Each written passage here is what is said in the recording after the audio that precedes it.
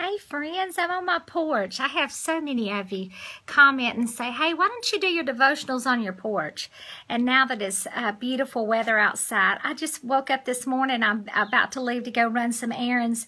And I know I've been doing a lot of advertising for our homecoming on social media, and which the homecoming turned out great. So thank y'all for your prayers. But I was thinking this morning about maybe doing a devotional here on this porch, and then it hit me.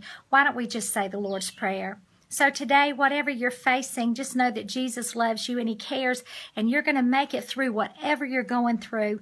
Or just maybe today you just need just a special prayer. I know when Ricky was going through his treatments, you all prayed for him, and we could literally feel that love and those prayers, and it really helped us get through, and it helped him get through the hardest time of his life. So I just would want to ask you to join me now as we pray, and we're just going to do it right here.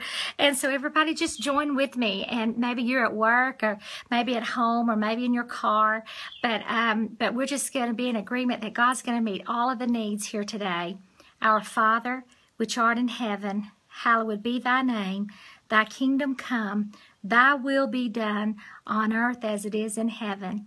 Give us this day our daily bread, and forgive us our trespasses as we forgive those who trespass against us.